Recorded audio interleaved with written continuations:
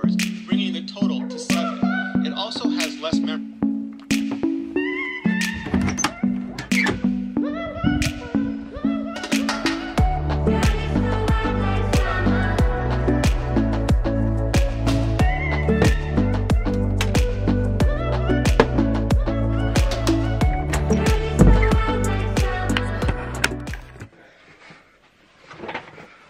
Yo. Hey guys, my name is Jen and welcome back to my channel. Apologies for the lighting in advance, okay? The window is here, but my background's here and I don't got studio lights. I'm sorry. You know what? We're gonna have fun, okay? So today's video is gonna be all about how I plan, edit, and upload my YouTube videos. So I'm gonna walk you through my whole process of how I create this YouTube video, from the very beginning to planning it, and then actually filming it like I'm doing right now, and then also editing it and uploading it to YouTube itself. I suppose let's just get on to the video. Let's run this intro.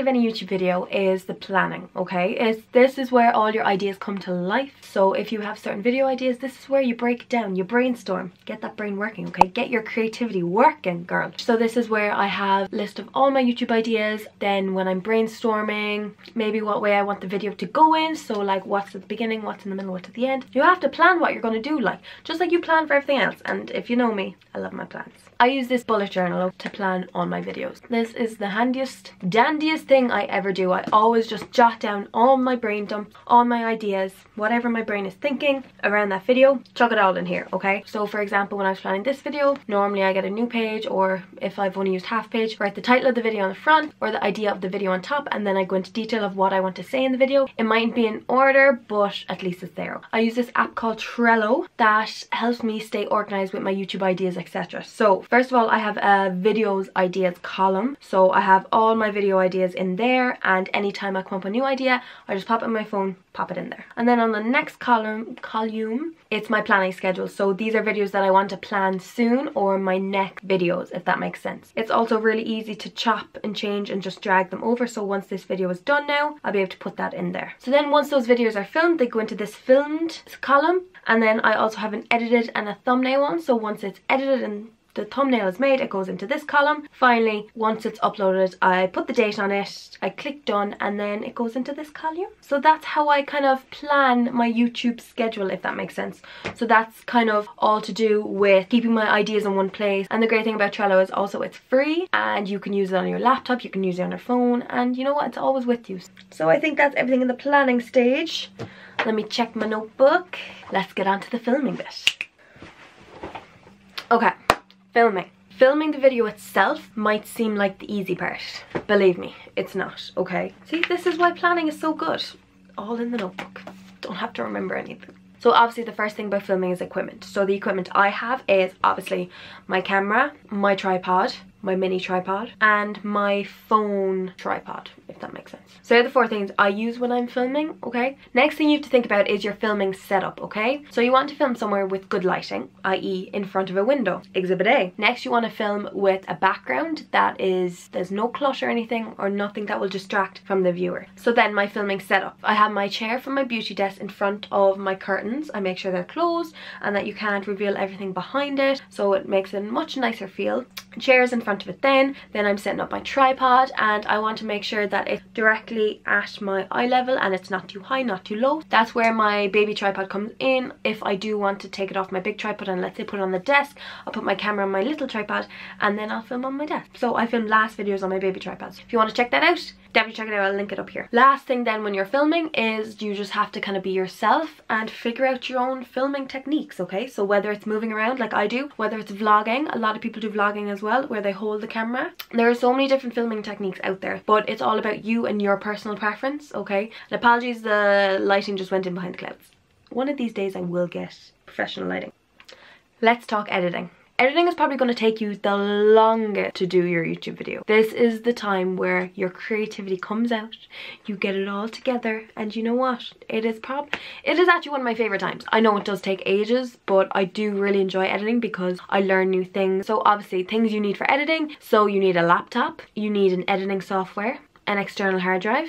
I obviously use my MacBook to edit everything. I connect my external hard drive because I don't want to use up all the storage, and it's just so much easier that I just click in my external hard drive and it's all there. So the editing software I use is Final Cut Pro. I've only been using this now for under a year, I think, and it has transformed my videos. Before this, I was using not iMovie because I did not have a MacBook. I was using Windows Movie Maker. However, that software was perfect for me starting out. It was perfect for someone who didn't know what I wanted to do, anything like that, or any editing styles. It was absolutely perfect, and it was free. Like, you can't go wrong. So if you are starting a YouTube video and you don't have any editing software, definitely use Windows Movie Maker. It did me wonders. I was able to start the YouTube channel without having to fork out loads of money for editing software or anything like that. That did the job for me. Once I got my MacBook, I did want to upgrade to Final Cut Pro because I think it would benefit my videos, and it has. As you can see, I have different transitions, and you can see the difference between my old videos and my new videos. This is just where all the magic happens, okay? This is where all the creativity happens. You put everything together and you make your plans come to life, basically, okay? So when I sit down to start editing a video for the first time, I normally do a rough cut. So this is basically cutting out all the gaps or all the breaths that I take. So let's say I'm sitting here and I lose my words or something and I'm like, I cut all that out, okay? Because that's just boring. So basically, I just cut out all the mistakes and all the times where, let's say, I'm stumbling over my words. That's what a rough cut is, okay? Kind of getting the body of the actual edit itself. So once the rough cut is done, I consider that the majority of the video done. I go through it again to see is there anything else I need to cut out or other bits like that. Then I start adding overlays. So I start adding in the screen captures, let's say my intro, my outro, my social media buttons, any images, transitions. That's when I start adding in all of them. I normally start at the beginning and work my way through, and then I put in my intro. I already have my intro pre-edited, so thank God. For some reason I just can't speak today.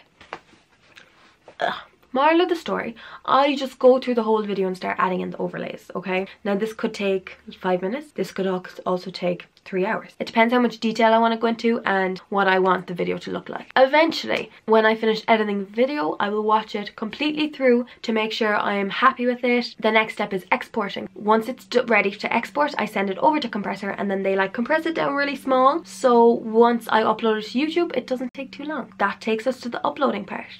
Let's go.